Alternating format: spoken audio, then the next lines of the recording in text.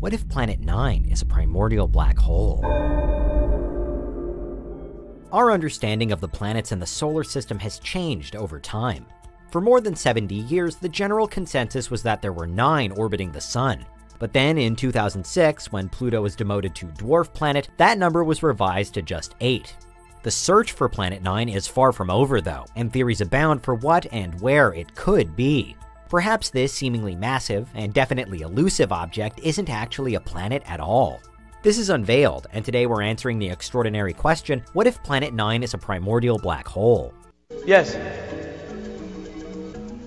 I read an article in the paper some months ago, and it was speaking about stuff they was trying to do in the near future, about like making robots that look like humans, and also they spoke about a spiritual computer. I was wondering,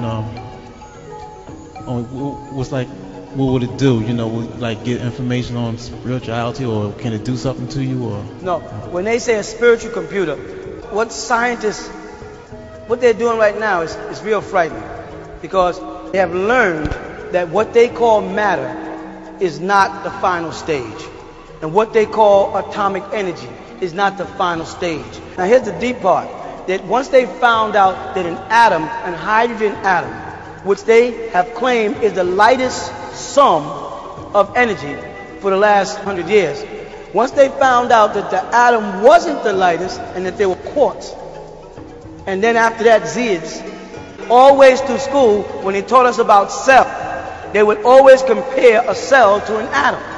They would say, well, an atom has a nucleus and it has electrons and protons moving around it, just like the cells in the human body. So, if they became aware of the fact that hydrogen, which they thought was the lightest atom, is not, that there is invisible matter, matter that does not have a sum. By that I mean, the word we use, something, really comes out S-U-M-T-H-I-N-G, the sum of the thing, how something, what it amounts to. So they say hydrogen is the lightest atom or the lightest thing in existence. Once they found quartz, they have to alter all the scales and all the weights, be it metrics or whatever, because there's no weight for a quart. There's no substance for the quart. There's no density for the quart.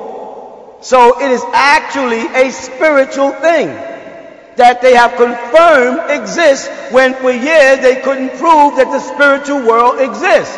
The acceptance of an element lighter than an atom is admitting that there is some existence intelligent that is not perceivable by any equipment that they have made to date.